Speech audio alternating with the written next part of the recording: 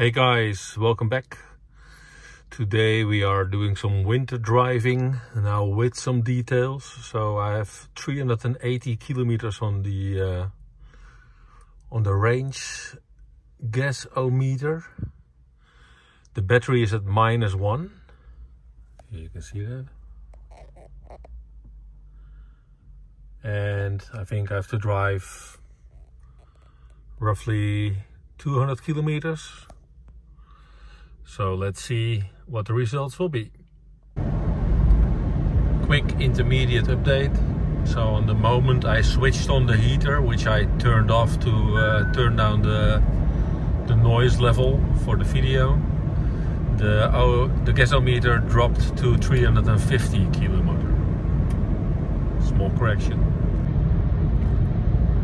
So little half-time update.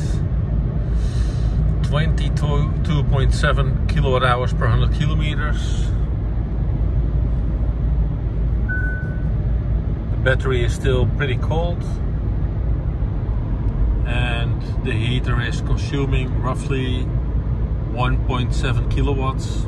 Car should be warmed up by now, but it still remains relatively high. And we are back. So 117 kilometers of driving and 235 kilometers left. The battery heated up very slowly and is now at 6 degrees Celsius. 61% state of charge. Yes. And the battery was not heated by the car using electricity. It was just heated by normal use, normal highway driving. And here you can see that the overall heating of the climate took 9% of the total energy consumed.